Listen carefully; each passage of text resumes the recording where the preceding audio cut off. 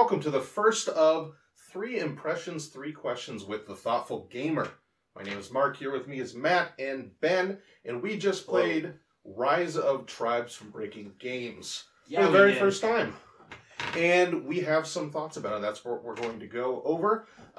This is our brand new video segment where we're going to be playing games and then getting our first impressions of that game. So probably for the first or second time we've played, and then we're going to give you 3 impressions of that game and 3 questions that we're thinking about, that we will be thinking about the next times we play that game.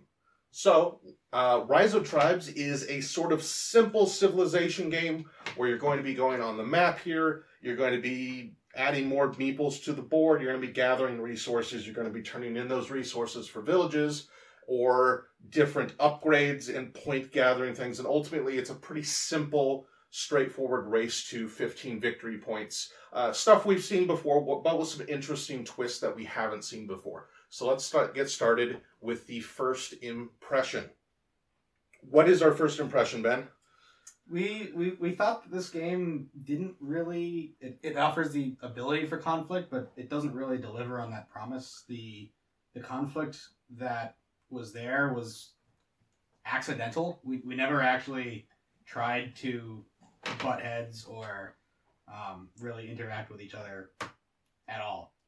Yeah, the combat's interesting because unlike most games where you resolve combat as soon as you go into another person's territory, in this game it only happens when there are a certain number of people in that hex. So if you have a small numbers of people, you can intermingle. As soon as it reaches this breaking point, though, fight breaks out and most of them get destroyed. But we only saw it happen once, and it wasn't even intentional. It was due to an event card that lowered that fighting threshold.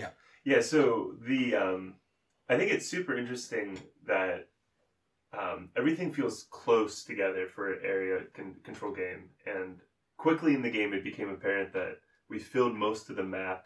There were borders drawn. So I thought that was cool, and then I was surprised, how passive that interaction was. It was combat is really expensive. Yeah, and it's so I think it's interesting, but it did feel passive. Yeah, and it's one of a couple things that reminded me a little bit of Scythe, in that it's not really a game about combat. It's about being super efficient with your actions, which isn't necessarily a bad thing. Yeah. The second of our impressions is that the event cards are really thematic and really fun. I was very pleasantly surprised by how much enjoyment I got out of the event cards, and all of them made sense. It wasn't like, something, it talks about this one thing and the result is you lose 2 resources. No, it was literally a volcano gets dropped on the board and erupts and then kills people adjacent to it. Or a saber-toothed tiger comes onto the board and starts eating people. Or your fishing becomes more efficient because there's a surge of fish. All of them were very simple, but made complete thematic sense. Yeah, it is really neat. There are these extra tokens that were kind of off to the side. So when we started our first game, it was kind of weird. I was skeptical that why do we need all of these extra tokens that aren't explained up front? But then it just worked, like you said. What's cooler than a mammoth just dropping and wading into your lake? Yeah. And they come out semi-randomly. You have a 1 out of 3 chance every turn. Every player's turn, you have a 1 out of 3 chance to get an event. So they come out fairly frequently, too. And I was impressed by the mechanics of that, because I never felt like there was an event here that was here for too long. Most of them will fall off after a few turns. Either they get used or they expire. And we didn't have one just sitting around here the whole game that no one used. Yeah, and I like that they stuck around too. Right? If you're playing a game on a civilizational level, you would want, unless it's like Through the Ages where you're just shooting through time, you want big major events to kind of stick around and have a lasting impact. Yeah. So third initial impression, the game presents some really interesting kind of systems, but I felt like I had less agency than I expected going into it. So I think one example we kind of talked about earlier was the passive kind of borderlines that I never really felt like I was gonna really make a break and change the borders in a really significant way. And I think even more so, we have this interesting mechanic here. On your turn, you roll 2 of the dice that you then use to choose your actions. And you can see that the dice have suns and moons on them. And as you place a dice, it pushes them down, and then basically on that row, if there are 2 suns, you get a booming, better version of that action. If there are 2 moons, you get a worse version of that action. So I was expecting some really cool interplay about punishing what I knew my opponents were going to do in future turns by putting a moon there, or really taking advantages of suns. And I ended up feeling like it was more just based on what had to be done at the time, or what I randomly rolled and didn't have as much control over that kind of what I expected to be more of a fun tactical game. Yeah, I think I made one decision on the dice of what action I would take based on leaving a bad state for the next player. And I think you could go a fair number of games and never really have a viable choice in that regard. You're just going to do what's best for you. And that'll really be even further diminished if you're playing with 4. Yeah. Maybe it's more interesting at 2. I don't know. 2 may change. And I think two players may change a lot of things about this game, as with most games, right? 2-player games are just fundamentally different than multiplayer games in some very important ways. And yeah, it's going to be the same thing here. So let's move on to our 3 questions about what are we going to be thinking about the next time we play A Rise of Tribes. What's our first one, Matt?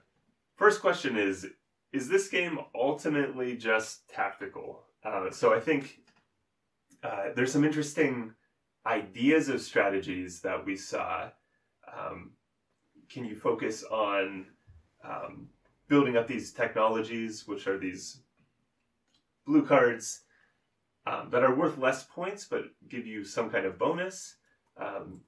Is it a viable strategy to go hard after those rather than the bigger scoring cards? Or is just a military strategy like a viable strategy? Or is it more what we found where it's just a tiny bit of each kind of in the moment to score points each turn? So yeah, I don't think it would. I don't know. Like, there are different areas different things that games can do to create long-term strategic decision making. One of them is variable player powers, which this game has, but they're so minimal and so small that I don't know. At least the ones we saw didn't have much going for them. It was a very marginal bonus. I think mine may have been the most impactful. It really made making villages worthwhile for me. I got an extra food every time I gathered per village. So by the end of the game, I was getting 2 extra food every time I gathered, which made a difference, and it made my economy stronger. But how much was that? Over the course of the game, that's 1 action, basically, of efficiency you get out of that? I think I netted 5 or 6 food. Yeah, so that's basically one gather action. Yeah. Like, mine saved me 2 resources over the course of the game. Now, I think yeah, the tactical decisions are good. Yeah, I don't think it's a negative if it's purely tactical. Yeah, but we have to adjust our expectations of this kind of genre. There were hints of, more strategic things that I'm not sure are actually there. Yeah. I think any strategy is going to be pretty marginally helpful. I do think it is largely tactical. Yeah, and that's not necessarily a criticism. It's a game about adapting. So our second question is military viable in this game? There's a really high cost to military. you lose all of your pieces except for the ones that you have more than the other person, and like that's that's basically a whole grow action, depending on how many people you have in there. So it negates that. You also have to move the people in there. So there's a lot that goes into using military, and I think at the end of the day, maybe every once in a while, but I don't think it has legs. Yeah, it's interesting. I wonder if there's like a play of this where we're all hyper aggressive, because like the payoff really is that you prevent the other person from scoring points. Yeah, but I mean, in a 3-player game or even a 4-player game, you have the classic problem of if 2 people go to combat, the only thing that helps is the people not in combat. Yeah. And it really doesn't provide extra incentives that some games like Komet provide. Yeah. Well, I mean, Komet's an extreme. Fair. But there's only one incentive. It's this guy, this extra meeple, which is part of the advanced variant of the game, which you should just play with.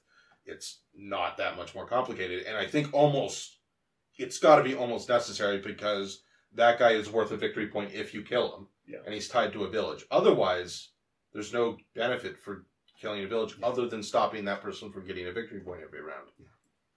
And I think I could see it being viable if killing that person's village would prevent them from winning the game. Yeah. But that's basically the only way I see it being worthwhile. Yeah. Yeah, I agree. Our final question is, will randomness frustrate us? Now, it's something I always think about after I play most games, honestly, because there's that fine line that you have to build into any design that has even moderate amounts of randomness. And this isn't a super random game. It's, again, it reminds me of games like Scythe. It reminds me of Inish a bit. In that it's very, in terms of actions, like the number of actions you have is very tight. The race is very quick. And it's about making those actions as efficient as possible.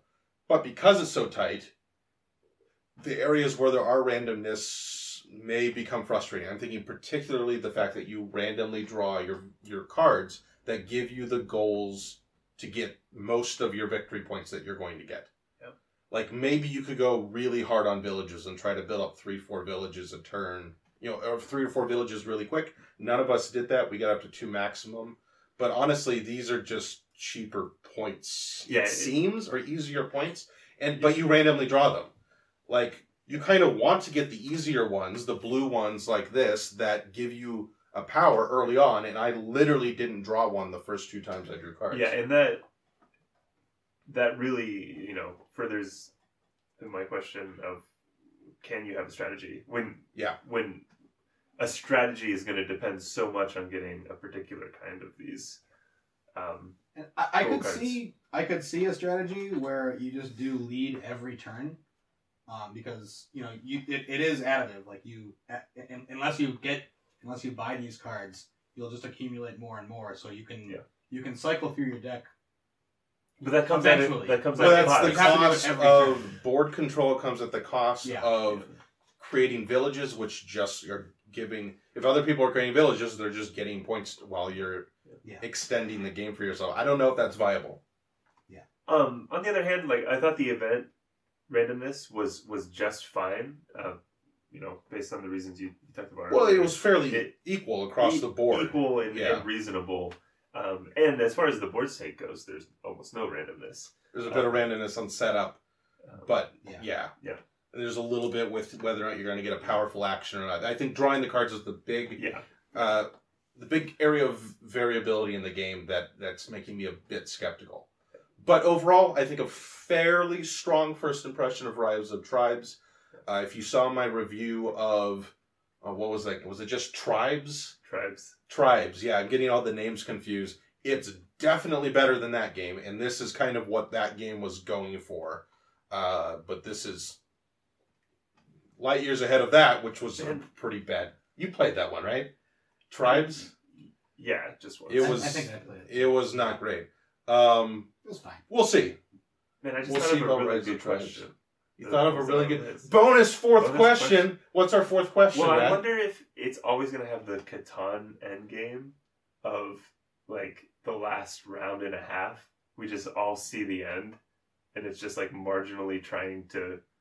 Well, it's a race game. It's a race game. That's Yeah. going to happen. I thought of that. It really felt like Catan at the end, just trying to score those last points. Yeah. So, I wonder if that gets to be exceedingly annoying, or it's just, it's just part of the game. Yeah, I don't know if I'll mind that much. Anyways, it's our first time doing 3 questions, three impressions, 3 questions, and we've already broken the format. That feels appropriate. Sounds like a win to me. It sounds like the thoughtful gamer. Thanks for watching this. Again, this is kind of a test run of this. I haven't done much video before, but I'm trying to expand my horizons. I'm trying to do different things. So if you enjoyed this, please comment below or send me an email or tweet at me. Or just let me know what you think. And if you want to see more of these, I think I'm going to take it easy with these. Maybe work up to like every other week, perhaps.